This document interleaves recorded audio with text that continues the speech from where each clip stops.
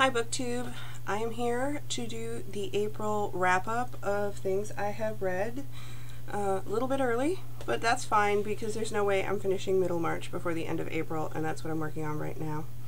You can see my pooped pooch right here. He's having a not so good day today, so trying to be nearby to him and as supportive of him as I can be, and just taking care of everything.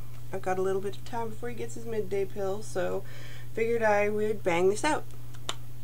Right, so starting with I read this. It's a giant manga. It is the first volume of The Complete Cheese Sweet Home by Konami Kanada, and it is also a anime that you can watch. I've watched a couple episodes on YouTube, but it's the story of a kitten who gets lost and finds his forever home and learns to pee in the potty properly and enjoys milk and foods, and his little friend, the big bear cat, who has to leave. Of course, there's hijinks which ensue when his family, who finds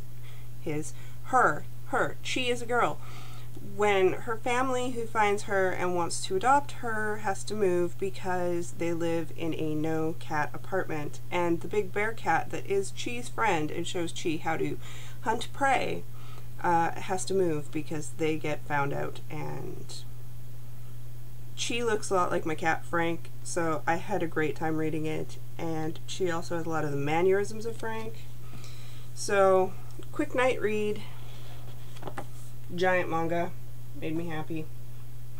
I think the first thing, I'm going to try and review these in orders. The first thing I finished was Joan Didion's The Year of Magical Thinking, which talks about her daughter's serious illness and the passing of her husband. And I shouldn't have read this when I read this because I was so depressed and so sad, and it was so heartbreaking. I just couldn't handle it. It is very well told. It's a wonderful memoir. It really deals with how she processed grief during the first year, but don't read it if you're in a bad place. I had read, what else had I read by her? I read something else by her. Play It As It Lays. That's what I've read previously from her, and I believe I have the White Album to read. I do enjoy her writing, I enjoy her style, I enjoy what she has to say. Parts of it were lost on me because I don't really understand a lot of the New York landmarks or a lot of the California landmarks, having not been to either place, or really, I've never been immersed in those particular locales. But she doesn't make it to the point that you want to throw the book down. Either way, if you're looking for a good memoir about, you know, processing grief, it's good. It just came a little too soon for me. The next thing I read was Cut by Patricia McCormick. This is a young adult novel, and it is put out by Push Fiction. Patricia McCormick currently lives in Manhattan. She spent 3 years researching and writing Cut. This is her first novel. It's actually a pretty good first novel if you like the genre, and the genre I would put it in is like Go Ask Alice, Girl Interrupted. We follow our main character, Callie, who has discovered that she enjoys self-harm. Subsequently, she gets hospitalized for it, and we see a cast of characters she meets on the ward she's kept in, and basically how she goes from being put in to her leaving. And it's from the perspective of Callie, and she tends to talk in her head to people when she's not expressing it verbally. So, very interesting character. And a story of realization of self-harm and a journey to healing through that. So, a good teenage book. It's a genre I actually read a lot of. I don't know why. Then I went and read Everything I Never Told You by Celeste Ng. I've heard a lot of people love this book. It's a New York Times Book Review, Notable Book of the Year. I thought it was okay. It took me like 2 days to read it, and I didn't care. In the end, I didn't care, and I don't know if that's the mark. Like, it would be a good beach read because I was engaged for the like 5 minutes it took me to read it, but I didn't care at the end. I didn't want to know the answer. It didn't bug me. It wasn't a whodunit mystery. I was prepared for something completely different based off of what the back had told me, as Lydia is dead, and they don't know this, and it's everybody's way of processing that Lydia is dead, and ultimately what happened to Lydia that caused her to be dead, because we don't know in the beginning why she's dead. We just know that she's dead.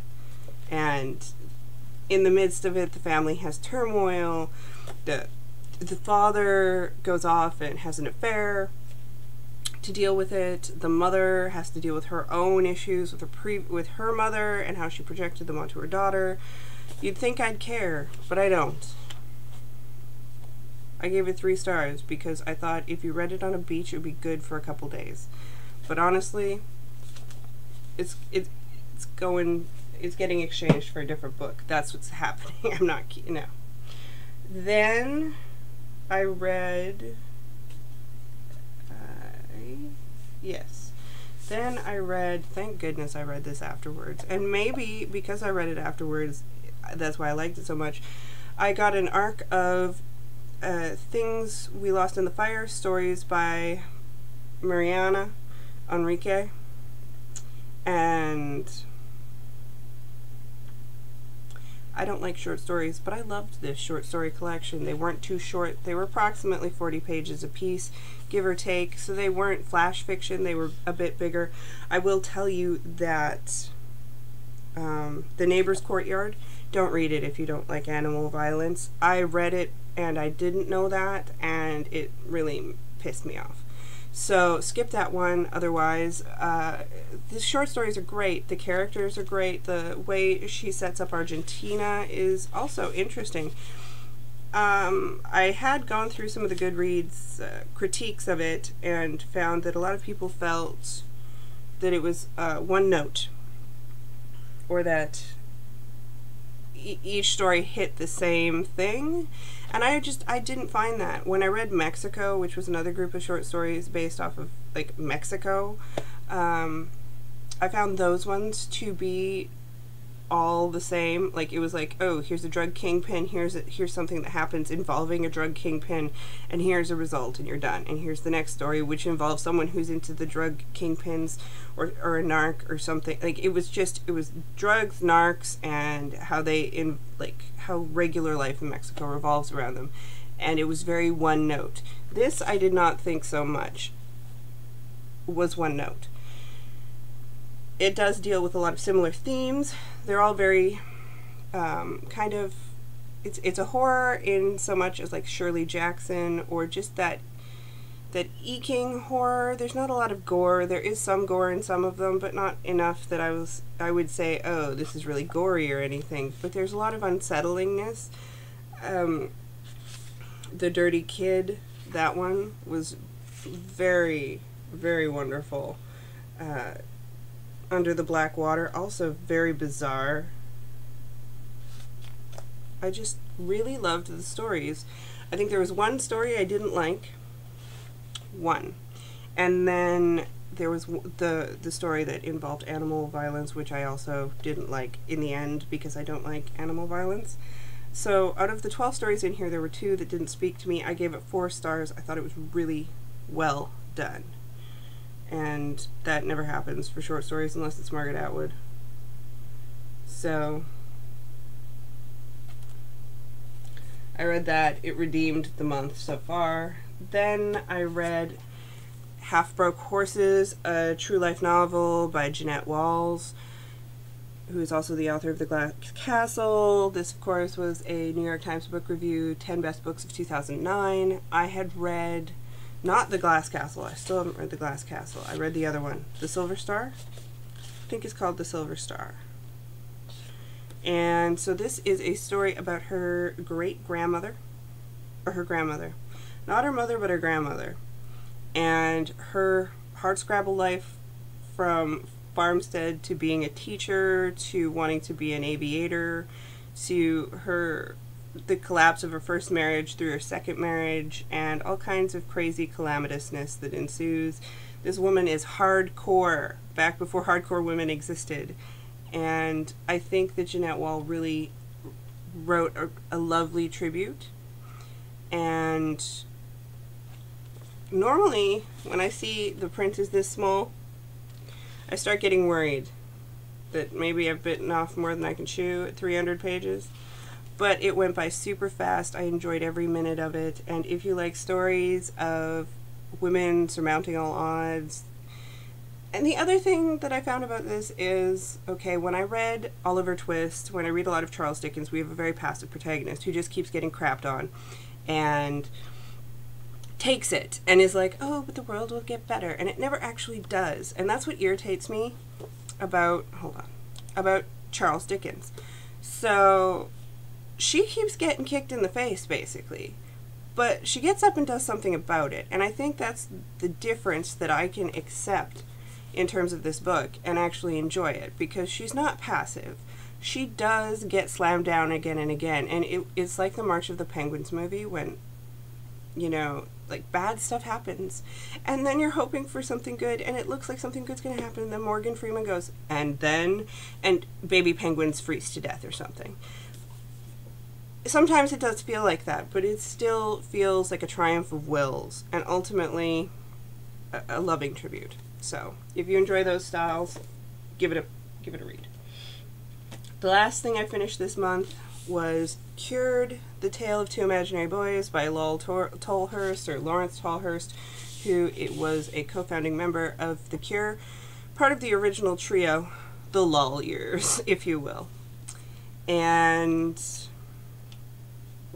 I'll be honest, I liked it, but I liked it because I'm a hardcore Cure fan. If you are not a hardcore Cure fan, this is not going to make any sense to you. Or rather, it will, but will you really care about his descent into alcoholism or how that affected the band? No. If you're not a hardcore Cure fan, you don't want to know what an ex-member did in the 1970s. Now, if it was Robert Smith, I think we would all very much care about what he did in the 1970s, but he's not talking. So, did I enjoy it? Yes. I gave it 3 stars. But that's only if you're a hardcore Cure fan. If you're not, maybe wait until it's in paperback, pick it up from your library. If you really want to know about like how it was to tour during the era of 17 Seconds and Faith and how they hooked up and started the band, that's all cool. But the second half is more about his alcoholism and how it got him kicked out of the band and how there was the court proceedings where he was trying to get more money and subsequently the reconciliation that occurred in 2010 or 2000. Was it 2000 or 2010? 2000. 2000 was when they reconciled. So his reconciliation with Robert. Take for it what it is. If you like music biographies, it's a good one. If you don't care about the band or music biographies, just walk on by. But for me, made me want to put on black eyeliner and lay around listening to Trilogy. That is everything I managed to eke out this month, in this month of April, which is what, 6 books? So I'll consider that a win. 7? I'll consider it a win because I'm still plodding through Middlemarch. I'm about 300 pages and some in, and I'm taking my time with it because I'm enjoying it, but we'll see how that goes. Either way, I will be back in May with no, I won't. Yeah, I'll be back at the end of May with my wrap up.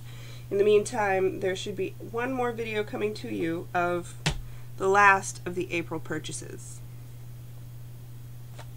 Have a great month, Booktube.